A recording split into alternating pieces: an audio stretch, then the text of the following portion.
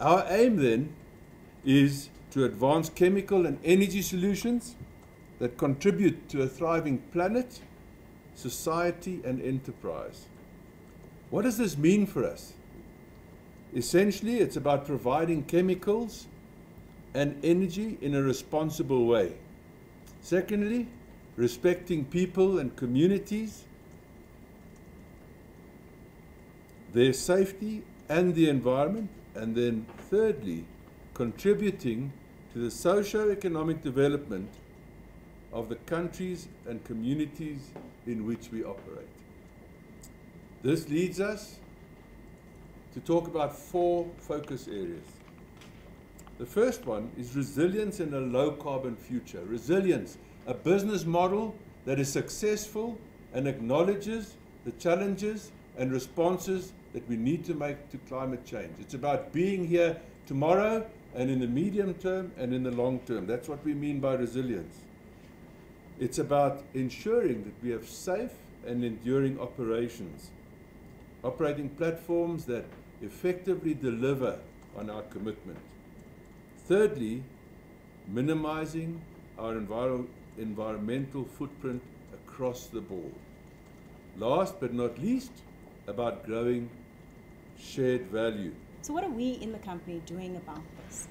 Climate change is a risk to our long-term resilience. As you heard Bernard say, this is a key issue for us. So to ensure this, we need to mitigate that risk. Our report shows you how we are going to do this. Firstly, let's really talk about what is the context within which we operate. So we support the Paris Agreement.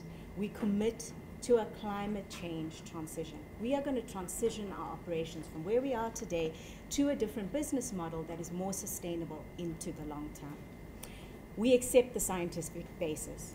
As Bernard said, we are not questioning this. Science is what we're basing this on. We can feel what's happening. As a significant emitter, I can't stress this enough. This is a journey. This is the first step for us. We've put out our accelerated path. Like Bernard said, we have been doing climate change management from the early 2000s. We brought in gas, we transformed our operations, but now we need to do more. We recognize that we need to do more, and this is what this is. Climate change is a group top risk. It has been so for a number of years, but really it has now got strength in governance. I'm going to get to that just now and talk to you about what we are doing in this regard and why there's so many of us sitting here today. Scenario analysis underpins this. We do this to understand the future. The future can unfold in different ways. So we need to know what is going to happen and how to proactively mitigate that risk. So everything we're telling you is underpinned by scenario analysis. Our preliminary work has indicated that our coal-based operations are not resilient. So we are putting in place a framework and approach to deal with those coal-based operations. That's very important for us. We are looking to mitigate that risk. We can't do this without recognizing we operate in a developing country. In aligning to the Paris Agreement also recognizes developing country views and the national context. So it's critically important that we understand that we have to do this in a balanced way.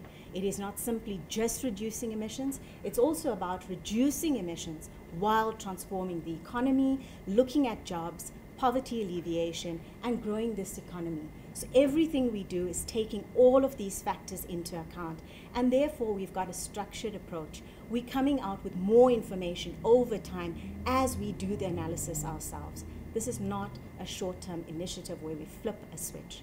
It isn't at all. We are looking at the long term.